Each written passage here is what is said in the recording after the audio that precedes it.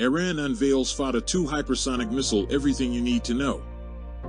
Iran has once again made headlines with its latest military display, unveiling the Fattah-2 hypersonic missile.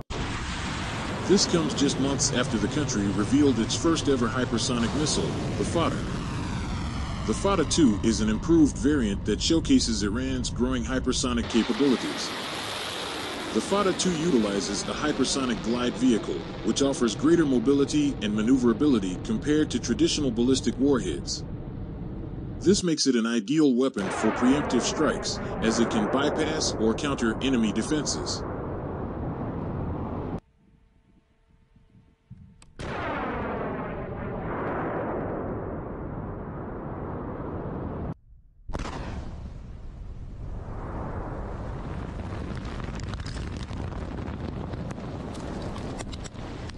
According to military experts, the Fattah-2 flies at a lower altitude and follows a more unpredictable trajectory than its predecessor.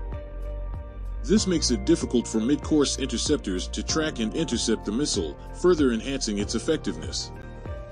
Specific details about the Fattah-2 are not available. True. Iran claims that the Fattah-1, the previous hypersonic missile, can travel up to Mach 15 with a range of.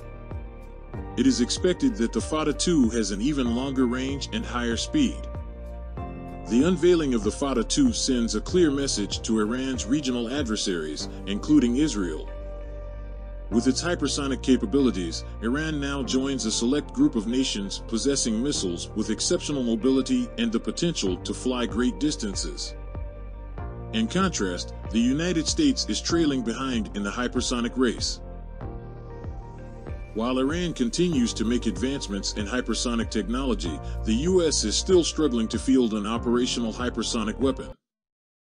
Iran's unveiling of the Fattah-2 hypersonic missile showcases its growing military capabilities and poses a significant challenge to its adversaries.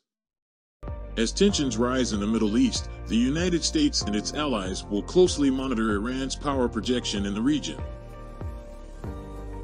Subscribe. Defense Matters.